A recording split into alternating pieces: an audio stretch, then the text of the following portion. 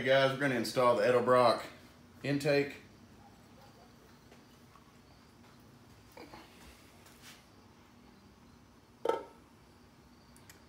Just kind of line our holes up a little bit. I'll be using ARP Hardware. I'll put a link down in the description for the intake, the hardware, the MSD box as well. I'll do the 6010 and the updated 6014. That'll run the Gen 4s and the Gen 3s with the, was it 58 tooth reluctor wheel? I think this one's a 24 tooth reluctor wheel. So there is a bolt torque sequence we're gonna follow. I'll show you my crude drawing skills. But as you can see, we're gonna go 1, 2, 3, 4, 5, 6, 7, 8, 9, 10. It will be 11 foot-pounds are the torque specs, or 132 inch-pounds. I'll be doing mine in inch-pounds. I'm just gonna run them down with a small impact. I'm not gonna really impact them, I'm just gonna get them started, and then we'll go about torquing them.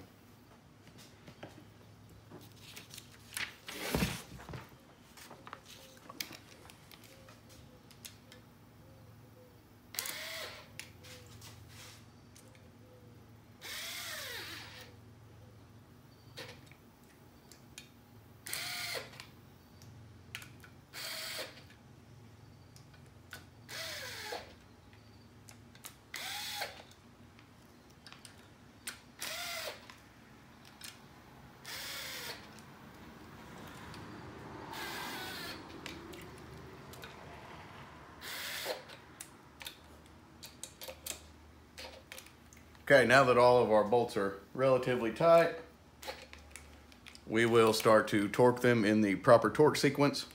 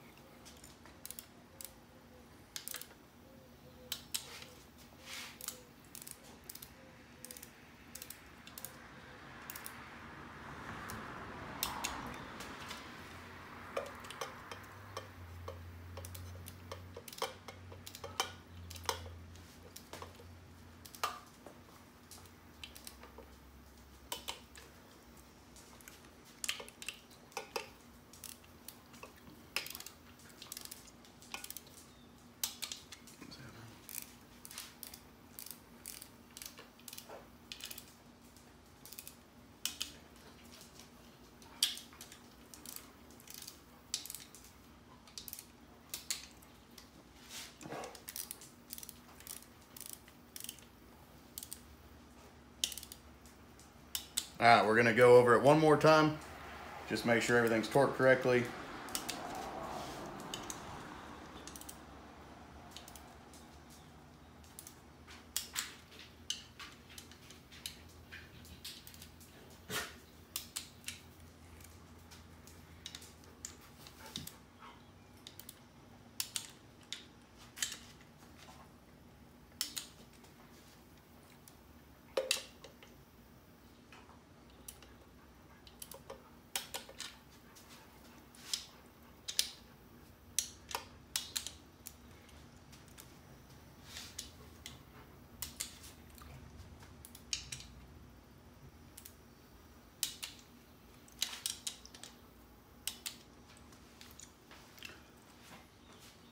That's all it takes to install the Edelbrock LS intake.